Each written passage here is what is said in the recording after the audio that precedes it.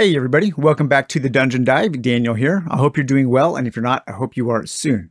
Okay, today we're going to return to the Dungeon Dive Masterclass series with a return to one of the original greats. And that, of course, is the original Warhammer Quest from 1995. A couple weeks ago, I was kind of revisiting my old deep dive series into Warhammer Quest, and while I am still pretty happy with it, I realized that a lot of the presentation could have been better. You know, it was my first kind of big series. I think my voice has gotten better since then. The camera has gotten a little bit better. The lighting has gotten a little bit better. So I kind of wanted to revisit the game. But what I didn't want to do is recreate that original series. I think that series is still valuable. I think people are still enjoying it. I'm not going to delete it or anything. But this series here is going to kind of augment that series. It's going to add on to it. I'm going to approach this series a little differently. I'm going to be talking about the game, about why I think it is still one of my gold standards for this style of game. Some of the information in that old video series will be repeated. Some of it might be changed. I'm not going back and making sure that everything I say is consistent or anything like that. I mean, my opinions change all the time on things. But we're just going to be taking a look at it. I'm going to be a little bit more critical. This is going to be kind of more of a long-form review of Warhammer Quest 1995, rather than just a digital museum of all of the things in the game. So when discussing Warhammer Quest 1995 in the context of the Dungeon Dive Masterclass series, I am approaching the game as it exists today. And that is important for a couple of reasons. It is still very much a living game. Not only is it alive still, but it is absolutely thriving. It's one of the most consistently expanded dungeon crawls available, thanks to the community at large and thanks to one person specifically, and that is Little Monk. He has done so much work to continue to make this game really what it is today. But let's address one of the most important things right off the bat, straight out of the gate. Is it worth the crazy collector's prices? And I say no, it is not. While I think this is a gold standard and one of the very best games in this genre, it is not worth the prices people are asking for on eBay and the various secondary markets. The expansions are super expensive. The warriors are super expensive. The base game goes for like $800 sometimes now I see it.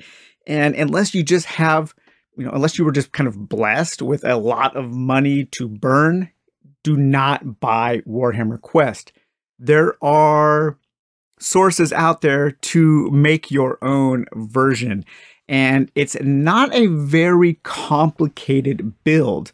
I'm not going to be giving advice in this video series on where to download things. That's not what this channel is about. But if you're good at Google, if you go to Facebook and join the Warhammer Quest fan page or the Dungeon Dive Facebook group, there are a lot of people out there who can help you design your own, can help you with the files, can point you in the right directions, and give you some advice on making a DIY version that would look really, really good. Some of the DIY builds that I've seen people make of Warhammer Quest on the Dungeon Dive group are fantastic, and I would say go down that road if money is ever just even a little bit of an issue. The game, as far as it being a money-generating thing for the artists, for the creators, that part of the game is dead. So I see no problem in making your own DIY version with the files out there that are available. So why is Warhammer Quest still a gold standard, in my opinion? Why, after nearly 30 years, is this still a game that I measure new games by? There are so few games that are released that even attempt to do what this game did. It actually presents a perfect roadmap for a modern game designer, for a modern game company to follow, but so few do. And there is a huge Warhammer Quest shaped void in this hobby. There are really only two games that have come out since Warhammer Quest that even attempt to do what this game did. One of those is Darklight Memento Mori, which is a Warhammer Quest derivative, but now that game is completely out of print and expensive, and it didn't quite offer up not the depth, but the scope of Warhammer Quest. And then there is, of course, Shadows of Brimstone, which is very much alive and thriving. And that game gets really, really close, especially if you add in the fan expansion for the Hex Crawl expansion. It gets really close to Warhammer Quest and maybe kind of outshines Warhammer Quest in some areas. But if you start adding in a whole bunch of expansions for Shadows of Brimstone, it does also become a very, very expensive game. Warhammer Quest is a highly coveted game, and that's one of the reasons why I'm so shocked that nobody has really attempted to make a modern version that is readily available and one that they could make some money on and one that they could continue to support from now into the future. So it has basically all of the things that I crave, the things that I look for in a dungeon crawl board game. At the top of that list is the style of campaign that Warhammer Quest provides, and that is what I call a survival campaign or a persistent character campaign.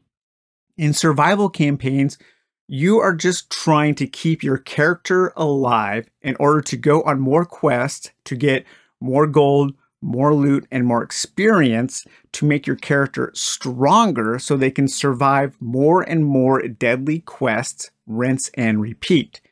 Warhammer Quest is a different kind of campaign than what most games provide as a campaign these days. We have dozens of games coming out on Kickstarter every year that are these big, epic campaign games. But what they really are is you as the players in most of those games, you are passively experiencing a story already written by somebody else. You are reading about characters doing things. You are reading about your characters going to certain places and doing certain things. You are not in charge of the story. The story is not yours. You are just kind of experiencing it while you are basically reading a choose your own adventure narrative in between sessions of dungeon crawling or adventure gaming. Warhammer Quest's campaign is kind of the opposite of that. The narrative that it provides is slim to none. I mean, you get 1 or 2 paragraphs for each quest, and you get some paragraphs of traveling from quest to quest and paragraphs of things that you might do in a settlement in between quests. But most of the story, most of the narrative that evolves while you are playing the game comes from the action on the table. It comes from the game players, the players creating the story together or solo, connecting the dots, coming up with the things, the details that we fill in while we are playing based on the things that are actually happening at the table. So it's not a passive story, it is an active story. And that is what I enjoy out of the kinds of games that I like to play.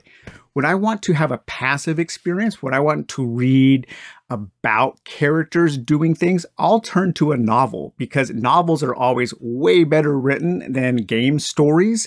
But when I want to have something, when I want to play a story, I want to be in control of the details. I want to be in control of the cool things that happen. And I want to create the adventure myself. And that is what Warhammer Quest provides. It also has random dungeons with meaningful exploration. It's really kind of odd how few dungeon crawl games there are that actually allow you to build a random dungeon while you are playing. There are fewer still that have meaningful exploration. And Warhammer Quest does a really good job of creating that illusion of exploration. And the way it does it is very simple. There are times while you are exploring a dungeon where the deck of dungeon cards will split and you have to make a choice to go left or right, north or south, east or west. And when you make that decision, there is a chance that you are going to cut yourself off from that quest objective and you will have to abandon that quest without fulfilling the quest objective. And that is really an important aspect in these kinds of games that is often missing from a lot of examples of these kinds of games. It has a ton of random encounters, both combat and non-combat. And that's another thing that a lot of dungeon crawls out there, they really get wrong, is they don't offer enough things to do in the dungeon beyond fighting. And in Warhammer Quest, a lot of the times, the things that happen outside of combat are actually far more deadly and far more interesting and far more fun than the things that happen in combat. You can play the same quest multiple times with totally different outcomes. There are 30 quests in the main quest book, and each of those quests is dead simple. So usually it's go in and destroy a boss, or go in and retrieve an item for an NPC and get out. But because of all the random elements, because of the way that the dungeon evolves randomly, because of the exploration, because of the random events, you could play the same quest multiple times and have completely different kinds of adventure. And that is another thing that I really, really enjoy. It also has interesting, persistent characters with meaningful progression through gaining loot and skills. And that is the main thrust of Warhammer Quest, is having your character survive, having your character grow, having your character gain some gold so they can buy levels and learn new skills, and also having your character find treasure in the dungeon so they can get that really cool gear. And the really cool thing about the loot in Warhammer Quest is that it is not it's not tiered. So you have a chance to, every time you go into one of those dungeons, you have a chance to find any weapon, and you can use any weapon as long as you have the right class. The weapons are tiered kind of as far as like the class or the warrior type, but you don't have to worry about being level 2, 3, 4, or 5 in order to use a weapon. And that is always kind of a bummer. It's one of my things that I don't like about Dungeon Crusade. I don't like the tiered loot system. When I play Dungeon Crusade now, if my level 1 hero finds a level 3 weapon in a chest, I just use it. Having to wait to hit level 3 to use that cool weapon, in my opinion, kind of defeats the point of that loot, because by the time you reach level 3, by the time you're able to use that weapon, the monsters have also grown more powerful. And so it's just kind of like this power creep. You don't feel more powerful because the things you are facing are also more powerful. What's cool about games like Warhammer Quest and Secrets of the Lost Tomb, another game in my Masterclass series, is you can find an incredibly amazing weapon in your first dungeon. And at level 1, the monsters are going to be weak, and you can use that super powerful weapon to just mow down monsters left and right. It is super fun, and I love that chance of being overpowered in games like this. Another thing that Warhammer Quest does that a lot of games don't do is it provides things to do for the characters, for the players, that exist outside of the dungeon. In Warhammer Quest, we have travel events where we are traveling to and from dungeons. Each quest, you go into a dungeon, and then after the quest, you have to travel to a settlement. You can go to a village, a town, or a city. And depending on which you choose, you will have to travel certain distances, and you will roll up on charts to have different things happening to your adventurer, your warrior. And this is where those dots start to appear. And this is where you can start to connect the dots to kind of fill in the gaps, fill in the narrative of what is happening to your characters as they travel from one quest to another, from one settlement to another. When you get to the settlements, there are different buildings you can go to, different businesses, different things can happen. There are different events, random events that happen in the settlement that just add to this feeling of this game existing in a living, breathing world. And that is one of the coolest things about Warhammer Quest. One of the main things that games like Darklight Memento Mori and Shadows of Brimstone kind of stole from Warhammer Quest is that the way that it uses travel events and settlement events to create this kind of thriving, living, almost kind of persistent world in between games. And that has to be one of my absolute favorite parts about the game. And it also has that role play book. We're going to take a detailed look at that role play book. And that is such an important aspect of this game. It takes the very basic game that you play when you're first learning the game and completely expands it in every single way, adding to that a huge number of spells, a massive bestiary. This game has one of the most complex or one of the most comprehensive bestiaries ever in a dungeon crawl.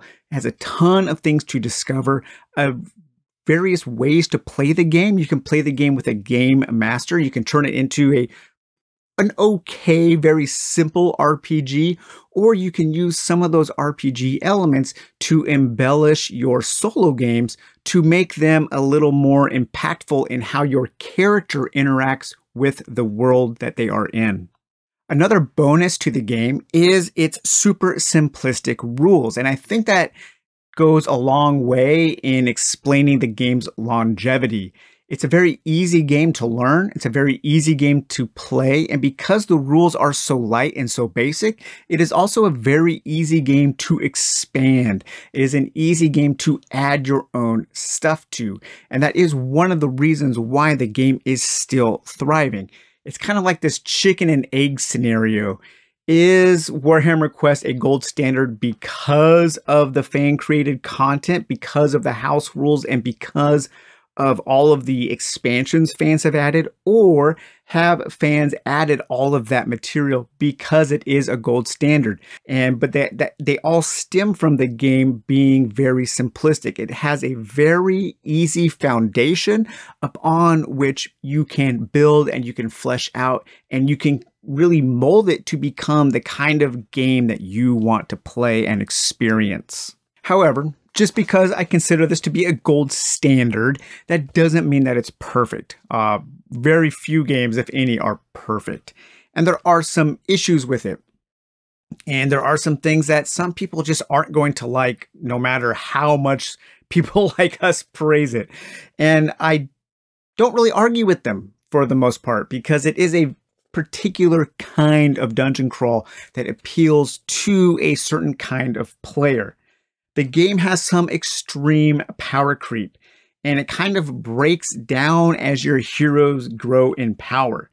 It's really hard to balance a game like this and keep it interesting, so that is why a lot of modern games put their loot and their monsters in tiers, whereas a game like this doesn't do that. But you do run into that power creep.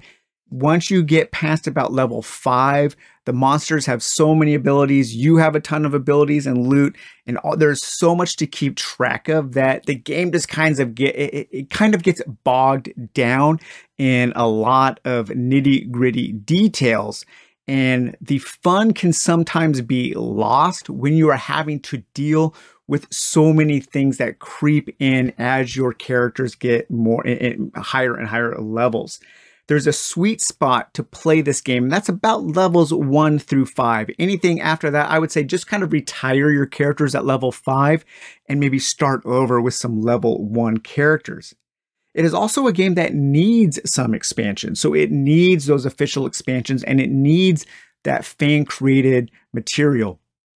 This game would not be it wouldn't be the game it is today without all of those decades of fan-created supplements and expansions. The combat can be tedious. There isn't a lot of movement around the battlefield. There aren't a lot of tactics. There isn't a lot of strategy once the combat starts. Darklight Memento Mori, I think, really kind of addressed that situation with the dodging and the rolling, kind of turning it into a weird kind of like Dark Souls board game. And the combat in Warhammer Quest might be my least favorite thing about it. I am kind of working on some new house rules that I'm going to apply to Shadows of Brimstone and to Warhammer Quest to maybe simplify the combat or abstract the combat a little more to make it quicker and more fun for me. We'll probably not talk about that so much in this video series, but I am going to talk about that in an upcoming series I'm doing on Shadows of Brimstone, playing that as a solo RPG. Some players will also complain about the lack of player agency and choice in certain areas. And while I cannot disagree with that, it doesn't bother me personally. It's not something that I really care about. I'm more about the feel of a game, the vibe. I'm more about the adventure, the story that I create, the things that happen. And a lot of the things that happen in Warhammer Quest happen because of certain rolls of a d6. If you roll a lot of ones, a lot of bad stuff is going to happen to you. If you roll a lot of sixes, a lot of good stuff is going to happen to you. And that's kind of out of your hands. There isn't a lot of luck mitigation in this game. And I like that. I like the crazy random things that happen just because of the random draw of a card that I have no say in whatsoever. To me, it's those random elements. It's that lack of player agency that elevates the game to that gold standard. But a lot of modern game players, they have no patience for something like that. They want something more akin to Gloomhaven or Sword and Sorcery or Mage Knight. And for people who think those games are a gold standard, they're not going to find a lot to love about this game. And that's completely fine. This game is made for a certain crowd, a certain type of gamer, and those other games are made for other types of gamers, and that is perfectly understandable. And I really can't say anything to convince somebody that no, this game actually does have tons of strategy and tons of player agency, and like, yeah, don't even worry about the luck. You don't need to worry about the random elements. You can totally mitigate those away. No, you're going to have a bad time sometimes. You roll a one and you don't make it across a bridge and your character just dies. You're going to die a lot in this game, and you're going to die a lot not because of bad choices you made, but because of bad luck. And that's just something that happens in this game. If you like things like that, you're going to love it. If you don't, then no amount of convincing will change your mind. Okay, so now we're going to go down. We're going to take a kind of a detailed look at what you get in the base game. Going to talk a little bit about some of the components, some of the cards, and then that'll be the end of this first episode. And then there's going to be a handful of episodes after this. We're going to be taking a look at all the expansions, the official expansions, the 2 big box expansions, and some of the warrior expansions. And then we'll take a brief look at some of the White Dwarf issues and the Death Blow issues 1 to 3. And then we'll talk about some of the DIY stuff. So this is probably going to be about a 5-episode masterclass series. Any serious look at Warhammer Quest that doesn't start with a look at the box is just a wasted effort.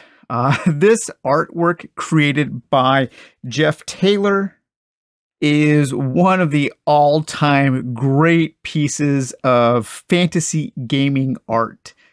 If I saw a box like this in any game store today, I would immediately pick it up and make my way to the counter without really looking into much more. I mean, this thing just screams epic, awesome fantasy adventure time. The only issue with it is, where's the dwarf? We've got the barbarian, we've got the wizard, we've got the elf, but the dwarf is nowhere to be found. That is a real bummer. But yeah, they just don't make covers like this anymore. This just gets me so excited to experience the world within. And Games Workshop is just so good at that. Their new Warhammer Quest boxes also look great, and they know how to draw the eye to their products. The same can also be said about the back of this box. This looks like a product that the designers, the publisher, the creators, the artists were proud of. This picture here, this spread of everything out on the table, is one of my favorite photos in all of game marketing. If you could have a favorite photo in game marketing, this thing it looks so incredible set up.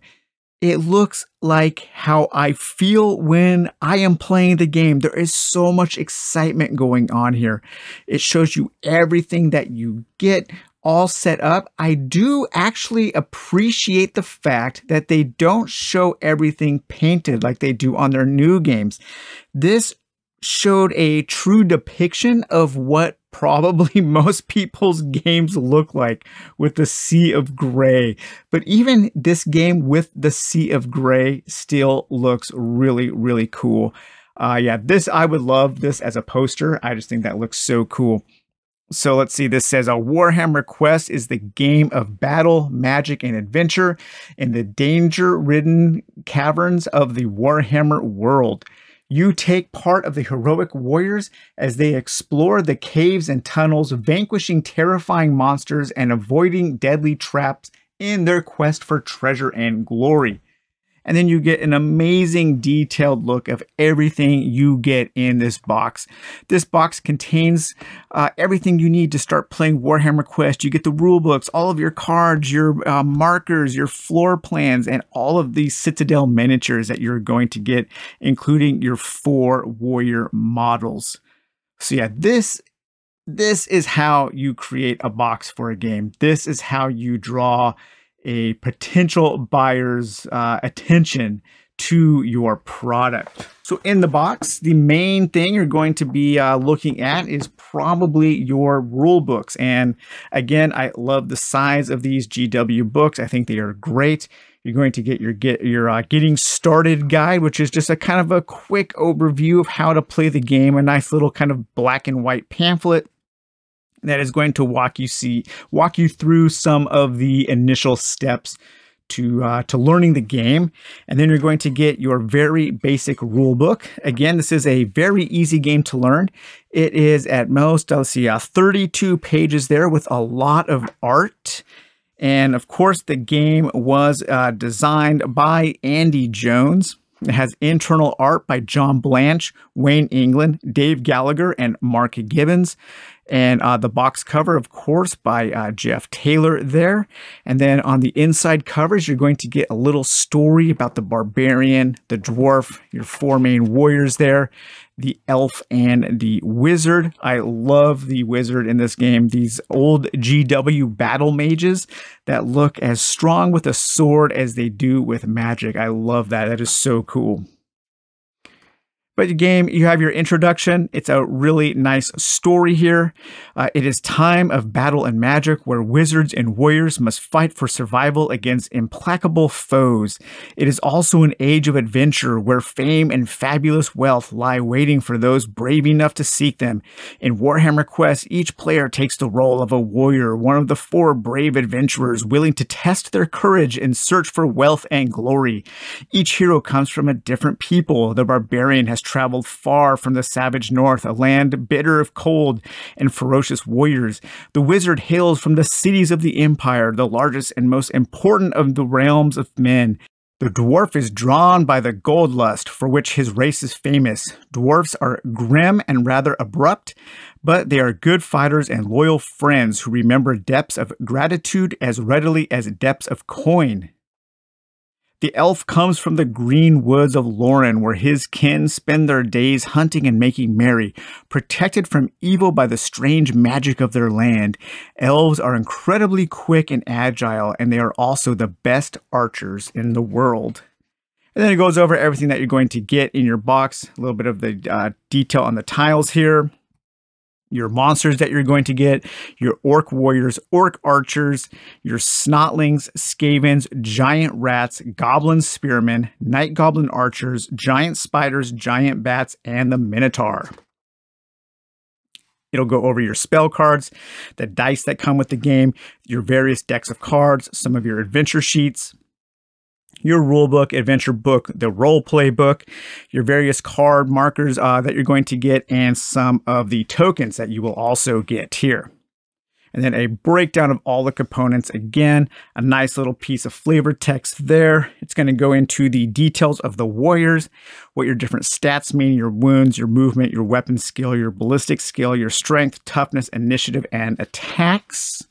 A breakdown of the cards that come with the game, detailing the 4 basic warriors, and then how to start a game, how to divvy out your starting equipment, and how to play the game, your various phases, your power phase, the wizard rolls a 1 phase, of course, your warriors phase, the monsters phase, and the exploration phase there. And then it goes into a detailed look at each of the phases and how to accomplish the goals in each one of those. And finally, what happens when you reach your objective room at the end of each dungeon. And then we get into a detailed examination of how combat works. Combat is very easy. You roll a d6, you add some bonuses, you try to hit a target number or above. If you do, you hit, then you roll for damage, and the monster might have some armor or toughness that will negate some of the damage. And then we go into your golden treasure, some details on healing, what happens when your warriors die, a couple examples of combat, and also a detailed look at spell casting, and then your to hit chart that you can use if you need it, and also your basic stats for your basic enemies there. It's very simple. On the back here, you also have your enemy cards that you can take a look at if you need to. It's presented well. The rules are simple. There are a lot of details that the rules don't cover that come in with the cards, but that's kind of the nature of the game. But I think the rulebook does a really good job of teaching the game. And most importantly, because it does a good job of teaching, it also, with the flavor text and the stories and the excitement, it also gets the players pumped for the adventure. And speaking of adventure, then we get the adventure book here, and this is going to be your basic quest book. The quest you will select by rolling. You can roll a d6 or you can choose at random. You can choose one of the 5 objective rooms. That is where your quest is going to terminate. And then each one of those objective rooms has 6 different quests associated with it. Once in the basic game, once you reach the objective room, you will roll on this little chart here, and that will determine what you face in that particular objective room. So you have the fighting pit there, and then we have the fire chasm, and we have the fountain of light, the tomb chamber, the idol chamber, and then what happens if you need to escape, if your way gets blocked off and you can't make it to your objective room, different ways that you will have to escape from the dungeon without completing your quest, and what happens because of that. And then you also get some details on creating your own event cards with some event cards that you can photocopy. Of course, you could also buy packs of blank event cards. And then you get a nice little overview of some of the phases here. And again, you get a to hit chart that you can photocopy and an adventure record sheet. And then here you get a play sheet of the various, a pretty detailed player aid.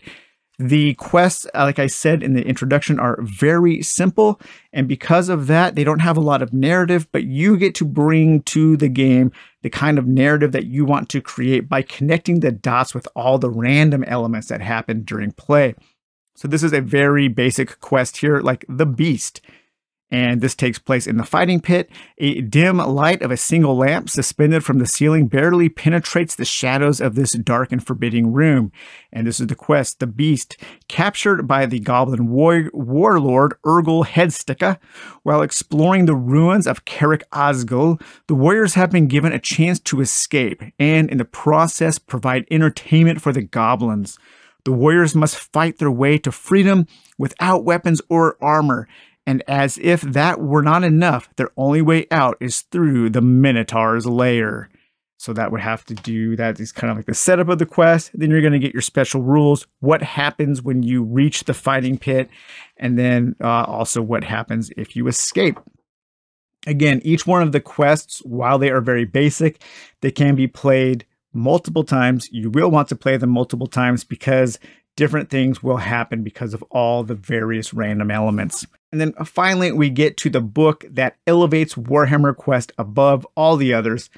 The book that makes this one of the greatest kind of like boxed products of all time, the roleplay book. This book right here completely changes the game. And this is the book, this is the stuff that really no other game has even attempted to provide within its core box. And I'm not sure why. Well, I actually probably am sure why. It's a lot of work. This thing is massive. It's, what is it? It's almost 200 pages, and it contains so much cool material and so many different ways to play the game, so many options. that it's such a wonderful, wonderful book. It's one of my favorite gaming books. I actually have 2 copies. Sometimes you can get really lucky by just searching regular old Amazon for Warhammer Quest stuff.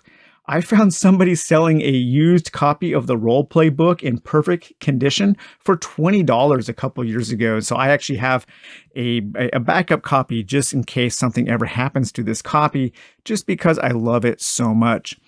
And here you have your advanced rules, your rules on linking games, of having your persistent characters, of traveling from dungeons to settlements, and from experiencing things in settlements and things that happen between the adventures, your various hazards. You're also going to get new traps and new events to encounter in the dungeons. You're going to get a huge bestiary, a huge list of spells, different ways to outfit your character, new weapons, magical weapons, and a whole chapter on leveling up your heroes, your warriors, and gaining new skills. And then a whole GM section that also comes with a 3-level dungeon that you can run for other players. And yeah, this book is just so incredible. I can only imagine what people must have thought when they got this book and when they got this game to begin with. Even today, this is something of like a miraculous thing. And like I said before, I am so surprised that something like this isn't made for other games, especially with Kickstarter, where people could throw a lot of money at a company to make something like this for a game. And even with that kind of, even with that capability, designers still aren't doing it. You get a whole bunch of new things that you can buy for your heroes, your warriors, such as armor and different kinds of arrows there, different weapons, animals, the general store, the gunsmith. And then here we get into our chapter on tougher monsters, how to use the monster table. And here is an example of a level 1 monster table there with all of the different kinds of monsters. Of course, GW wanted you to use the official Citadel miniatures in order to represent those monsters. But if you're like me, you just use a whole bunch of proxies. Massive Darkness 1 and 2 are great. The wandering monsters in that are great for some of the more powerful monsters. And I keep a lot of the games, minis that I've collected over the years, I keep just because of Warhammer Quest. We get a little bit into some psychology, such as fear and hatred, different things that are going to affect the way the monsters treat your heroes. Here we get into the warrior development, going up in battle levels, and what happens when you get more powerful. So you have to make the objective rooms more dangerous in order to keep the challenge up there. And then the cost of training, of leveling up your heroes. And then here we get our charts for the different levels and what they will gain as they go up in levels. You have your barbarian, your dwarf, your elf, and your wizard. Those are your 4 basic classes there. And then all of your various skills that you can learn, your barbarian skills, dwarf skills, elf skills, and the wizard's training. The wizard's training is a little different because the wizard is going to be gaining spells, and this game comes with a ton of different spells that your wizard can learn, and some of them get very, very powerful and very deadly. We also have a whole new list of dungeon events. So these can take place of the event cards because you're going to be seeing the basic event cards over and over again after you've played a few times. And so this adds a whole new set of D66 events that you can encounter within the dungeons. On top of that, you also get new treasure tables. And these are going to be new things that you can find in the basic dungeon rooms there. So kind of more basic treasure. D66 table there. And then also a D66 table for more powerful weapons and gear and items that you can find in the objective rooms after you defeat one of the big bosses. And then we get to the bestiary, one of the greatest bestiaries in all of Dungeon Crawl gaming. You get so many different special rules, different abilities that the monsters can have, and then you get a whole list of monsters that are separated into the major categories like chaos, chaos dwarves, dark elves, different monsters, orcs and goblins, and skaven. So many different monsters. It's very well organized. All of the special rules are in alphabetical order, so it's pretty easy to find. And even though you are going to be you're going to be referring to this book a lot until you memorize, and I have never memorized any of these, so I'm always referring to this book.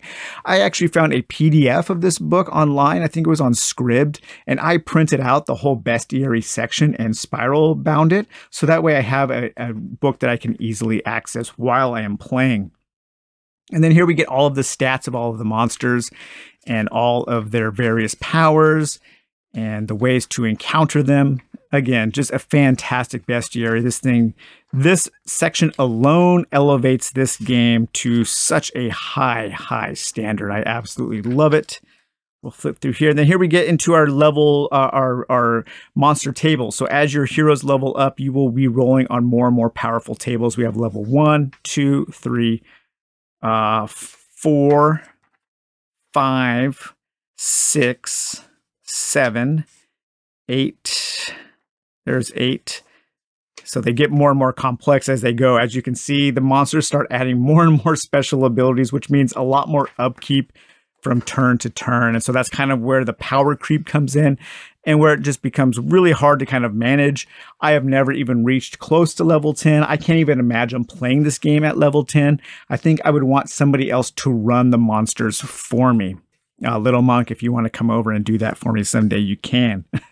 And then here we get into our roleplay section, and this talks a little bit about the role of the game master, how to play this game as a role-playing game, how to handle secrets and trap doors. You get a typical turn of how to run this game as an RPG, how to do various kinds of encounters here, what is role-playing. Nice little section on all of that, on all of your basic kind of role-playing background. And then here is your handy chart where you get examples of warriors' actions, of different things that you can do. That you can kick things over, you can jump, you can leap, you can lift a trap door, make rope, pick a lock, play dead, starting fires, stunning enemies, bluffing enemies, climb on shoulders, climb wall. So all kinds of different things to do with different target numbers and bonuses depending on the type of warrior you are playing, the stat that you're going to use to test that ability, and some notes on that ability. I like to use this in my solo games just to add a little bit of interaction between my warriors and the worlds in which they are living and the dungeons they are exploring. And then here we get a new character class, the Troll Slayer, a full character class here, complete with all of their abilities and level up bonuses. And then here we have our game master led adventure, Death Below Karak Osgul. And this sets up this is kind of a chapter 1 that is continued in the main orc expansion. And so this is a 3-level dungeon that a game master can lead a party of characters through. So yeah, just super cool. I love this book so much. So the minis you're going to get 4 minis for your heroes. I've painted 3 of them. I still need to paint my dwarf. I think I said that 5 years ago when I did my original series. You can see how much I love painting. But you're going to get your barbarian. You're going to get your wizard and your elf. And then, of course, your dwarf there. And then you're going to get, of course, minis for your various monster groups. So you will get your minotaur. Here is your orc with a sword, an orc with a bow. And then you will, of course, get your snotling here, your goblin and a night goblin there. And then, of course, your skavens. I love these old skaven models. And then your beasts here, you will get a bat, a giant spider, and your giant rats. And these things, man, these things really suck when they team up on you. They can be very deadly. Do not underestimate the power of a group of giant rats. And then you also get your connecting your doors that will connect these certain rooms. The guy who I bought my set from, he made this custom portcullis door here, which is really cool. You'll get a whole bunch of these so you can connect your various floor tiles. And speaking of floor tiles, these floor tiles are very kind of generic, but I think that's kind of the point because these floor tiles are supposed to represent a whole bunch of different kinds of dungeons. So you will get your T-junctions and your corners there. You will get your passages. you will get 6 different dungeon rooms, and the dungeon rooms are kind of a little more special. Something special will usually happen in a dungeon room. They will usually have an event associated with it. And then, of course, you will get your objective rooms, and these are your big kind of final rooms where you're going to be facing off against the boss, and this is where your quest is going to terminate in there. And as far as cards go, you don't get a ton of cards, but remember the cards in the base set are augmented by the various charts, the expanded charts in the role-playing book. Some of these cards I'm going to show you are actually facsimiles made by Little Monk. If you join the Warhammer Quest Facebook, the Warhammer Quest fan page on Facebook, every once in a while, I think he's done 2 print runs. He does these print runs of a lot of the cards, of like all of the cards from the base game, the expansions, and then all of the cards from these sets that he has made, the expansions that he has made. And so he has gone through and like kind of touched up, rebalanced, rewritten some of the cards. So these are the event cards that you're going to get in your base set. These are the main cards. Your cave-in, dead bodies, different encounters, different things to find, and then also your monster cards for when you draw a monster. This gives you your stats of the various monsters you're going to go up against. Your basic treasure deck here. The basic treasure deck is a little boring, but again, it is augmented by 2 D66 charts in the roleplay book. These are all kinds of different things that you will find that will allow your warriors to gain either more magic, more potions, shields, and weapons, and different kinds of armor. And then you will get your dungeon cards. With your dungeon cards, you'll have cards for all of your various corridors, your junctions there, and then your various dungeon rooms, and your objective rooms. You will also get a few cards to represent some of your starting and low-level spells. The other spells you will just have to write down from the book here. But these represent some of the spells that your wizard can learn. And then you will also get some of little cards for your starting gear. Now, depending on, regardless of what heroes, what warriors you play, you will always at least start with these in addition to any other starting weapons, because or at least a rope and the lantern. Always take a rope and lantern with you. Never start an adventure of Warhammer Quest without a rope. That is like key number 1 to a successful first adventure. Always bring a rope. Just when you start the game, just always start with the rope and lantern. That is the best advice I can give you. And then you have your healing potion and your Hand of Death scroll. And then you will also get cardboard cards for your 4 basic heroes, your 4 basic warriors, your barbarian, and then the barbarian from levels 2 through 10, your elf, and then your elf advancement card, your wizard and a wizard advancement card, and your dwarf advancement card. But yeah, that is basically everything that you get in the base set for Warhammer Quest. All right, guys, well, I hope you enjoyed this first video of the Warhammer Quest Masterclass series. In the next episode, we're going to be taking a look at all of the official expansion stuff that I have. We will talk to you later. Have a good one. Bye-bye.